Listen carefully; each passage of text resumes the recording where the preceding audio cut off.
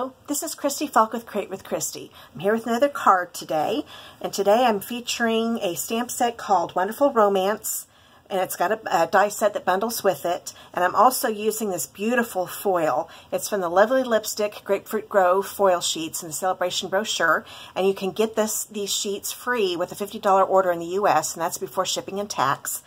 And I used the Grapefruit Grove one for this one, and I just love the iridescent look on this. You can see how it almost looks like a rainbow when you move it in the light. I think you can see that.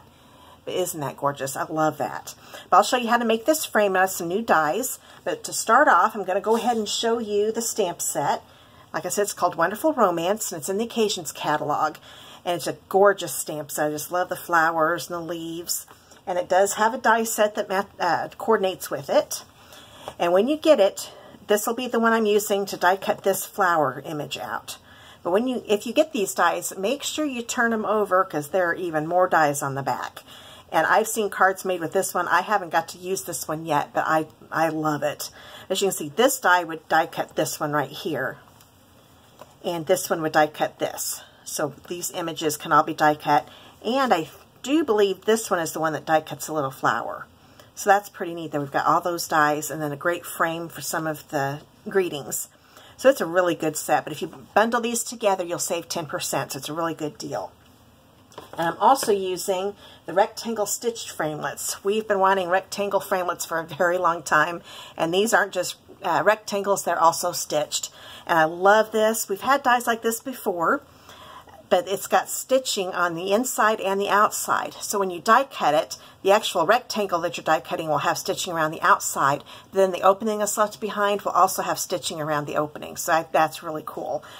So what I'm going to show you how to make this frame, because you can kind of tell that here. This would have been on the outside, and this is what would be on the inside. So it's pretty cool. So let me hurry up and show you. I'm going to use the number 4 and number 6 dies. How I count these, I start with the smallest. When I say number 4 to number 6, that's this section right here. That's the other thing I like about this. We've got long, narrow ones that are a little wider, and then one that's just really nice for a little greeting. But I'm going to always start counting with the smallest. So this is number 1, 2, 3, 4. So here's number 4, and then 5 and 6. So these are the ones that I'll be using today. I'm going to go ahead and get my big shot out. Make sure I get that in the screen. Yeah, that looks pretty good. Okay, now I'm going to take my Grapefruit Grove. This is let's see what size this is. This is a 3 1/4 by 4 1/2. I'm going to lay it down on my magnetic platform, a standard cutting pad, and you could also use the Big Shot platform that comes with it, and make sure you use a thin die adapter. I'm just using the metal one, the magnetic one now, because I'm going to need that in the next one that I'll be die cutting. And then you just center this right inside. So I always lay the big one down first. Hopefully I'm getting this centered. I'm at an angle. Okay, there we go. And then voila, we're just going to put it right through the Big Shot and put the standard cutting pad on top, as you saw. And I'm going to go ahead and run it through a couple times. So when you hear that last crunch, then you know that you've got it. You've gone through the whole thing. Now we'll lift this up. Now I can keep this die cut for something else. But see how it did on the inside?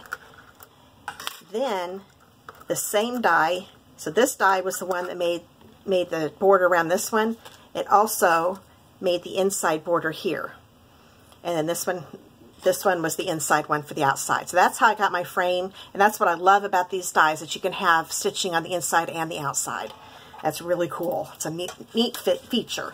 I'm going to hold on to this for something else on another card someday.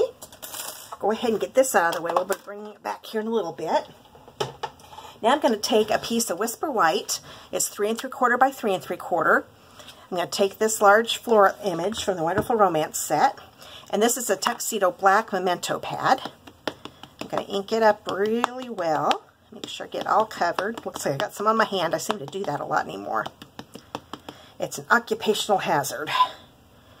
Okay, now this doesn't have to be on any certain way. You just want to make sure you get it to fit in there, because we're going to die cut it when we're done. So I'm going to make sure I've got it all pushed down. That looks pretty good. So there's my image. And now I'm going to color it in. I'm going to use Stampin' Blends on this.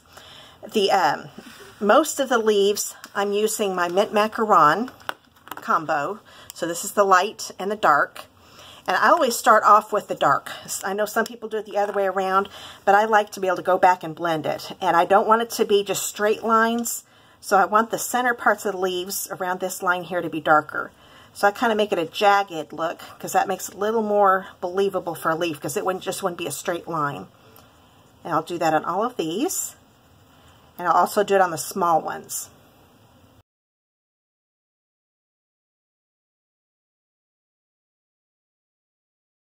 Okay, I think I got all the inner ones. If not, I'll come back and fix it. But now I'm going to take the light one, and I'm going to color over the whole leaf, but I'm also coloring on top of the dark area, so that makes it blend. That way it's not a stark difference between the colors. It'll make it more gradual.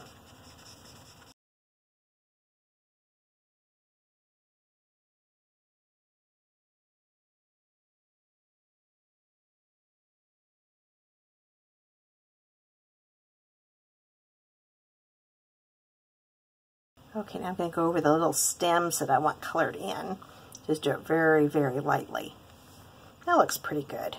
Okay, now I'm going to bring in my petal pink combo. So it's the light and the dark of the petal pink, and that's what color these flowers are going to be. And I like having the centers of these, and since this is a little smaller, I'm going to go ahead and use the blunt end. And I'm going to make the centers a little darker than the outside, and once again I'm going to do them jagged. As you can see, I'm going up and down instead of going straight across, the way flowers really are.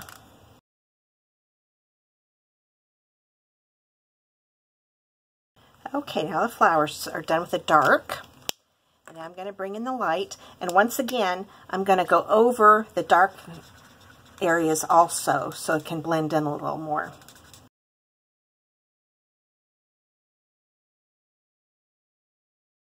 Now sometimes when you do these, I want a little more color to this one. Sometimes these really light ones are hard to see sometimes. So after they've had a chance to dry a little bit, and it dries pretty quick, I'm going to go over a little more with the dark again here, just to bring a little more color out on it. Okay, that looks pretty good. I think I will add a little more of the light too, just a tad. There are some places it looks a little lighter than I want it to. Well, that looks pretty good. I love the two-tone effect. Oh, and I do see that I miss a couple places with the light on these leaves here, so let's hurry up and do those real quick. There we go. Okay, now I wanted these little leaves to be a little different from these bigger ones, so I'm using just my light Mossy Meadow, and this is a new Stampin' Blend in the Occasions catalog, and it also has a dark version too. But with these leaves being so small, I knew we wouldn't be able to see it too much, so I'm just using the light one. Because I thought the dark one's a little too dark to go with the colors I was using. But I like how the light one turns out.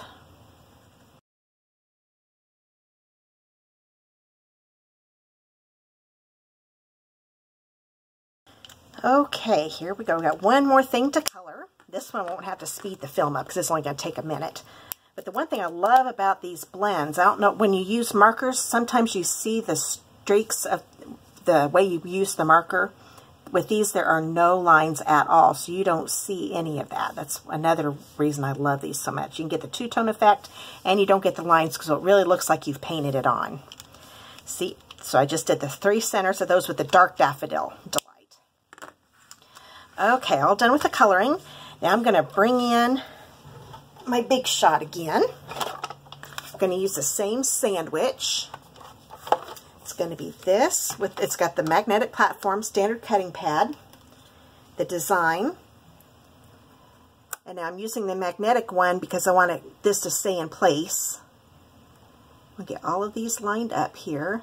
You can see there are little leaves here. You want to get them lined up. I think I'm going to stand up here and get these better.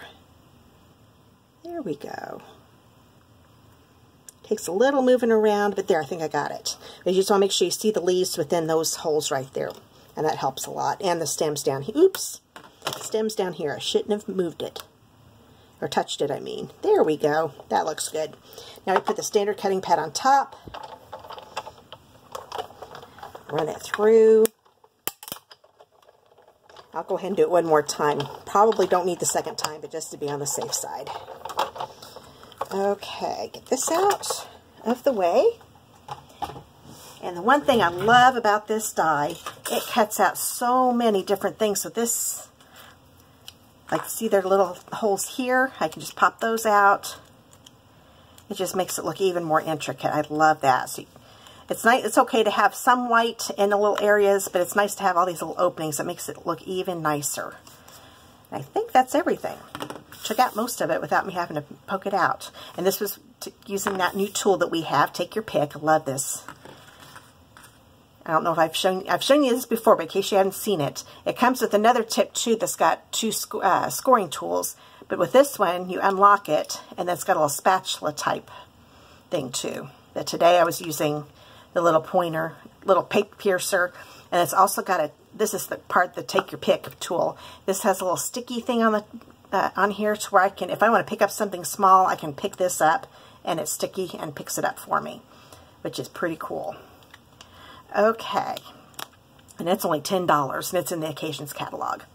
And I had a friend that gave me a gift. She had one engraved for me, so that's why it's got my name on it, which was kind of neat. Okay, so we've got this all die cut. I'm going to bring in a piece of thick Whisper White cardstock. It's 8.5 by 5.5, and I've already scored it at 4 1/4 inches, so it's, I can fold it in half. I found with the thick cardstock, you want to score it ahead of time because it's so hard to fold. It just gives a lot better fold if you do that first. So that's ready to go. And I'm going to take my frame and lay it down where I know it's going to go. Find it's a little easier. I'm going to take the Thinking of You stamp, ink it up, and as soon as I got this right where I want it, then I'm going to take this and just stamp it here near the top. Hold it down a few seconds. There we go. The reason I did this ahead of time is because I'm going to pop this up with dimensionals. And when it's popped up, it's a little harder to stamp inside it. So it's a little easier to do it before you attach it. So now I'm going to take my mini dimensionals, put some on the corners. I'm using the mini ones. The regular ones would fit, but you can see them just a little bit. So I thought I'd go ahead and use the mini ones. I'm so glad we've got two sizes now. And even though this isn't too wide, I think I'm still going to go ahead and put some here on these center ones. There we go. That should be good. Take off all the paper backing. Okay. Now I'm just going to lay it on here again. Make sure it's centered. And the Thinking of You is where I want it. That looks pretty good. Put that down.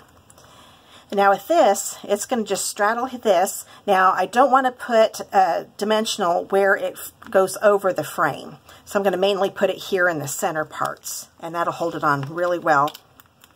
And you can use the regular size or the medium. This, since I've already got, or the regular, I mean, I've already got the minis out. So we're going to go ahead and use the minis. Yep, I need one for that flower, and then I think we're good. Doesn't take too many. It'll hold it on just fine. But you want to make sure you can stay near the inside because you don't want to have, because if the dimensional goes on here, it's going to raise it up and kind of fold it up funny on you. Okay, get that little backing off of there. Okay, now I'm going to put this on my card. Kind of angle it a little bit. And there we go. Now, I could have just kept it just like that. I think that looks pretty, but I wanted to have a little bit of a bling to it. And we've got these Gingham Gal adhesive back sequins. They're also in the Occasions catalog. This is the Grapefruit Grove, which is what I'm using, but it's also Highland Heather, Daffodil Delight. Oh, looks like I got a little dimensional on that one. I'll take that off later. Lemon Lime Twist. And these look more iridescent. It says in the catalog Balmy Blue, so I guess there is a little Balmy Blue in them too.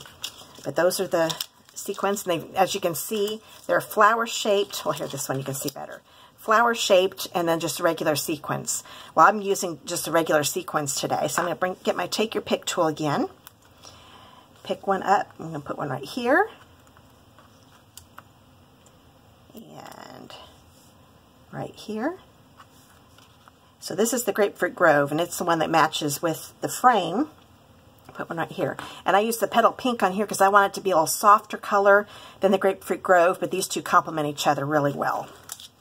And that's it. That's the end of the card. I just love the frame, like I said. The rectangular thin framelits you are definitely going to want to get. They are so much fun. But I thought you'd enjoy today's card. I hope you did. And if you'd like to know whenever I post other videos from cards I've made or other projects, I don't do just cards. But if you are interested, you can subscribe to my channel and you'll get notified every time I post a video. You can also follow me on my blog, www.createwithchristy.com.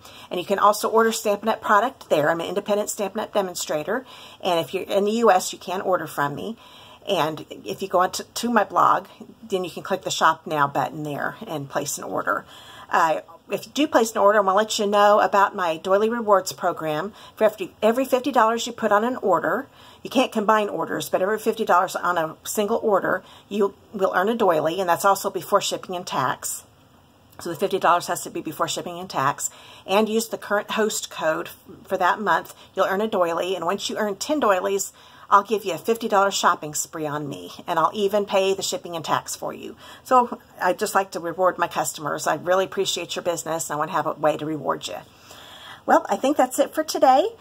Don't forget about Sale-A-Bration, like I said. If you for every $50 you spend, you get a level 1 Sale-A-Bration, and every $100 you spend, you can either get 2 level 1s or 1 level 2. And there's 2 great level 2 products you'll want to look at.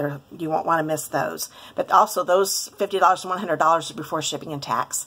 If you have any questions, just comment below, and I'd love to see your comments below. If you have any questions on the project I just made, I'd love to hear from you.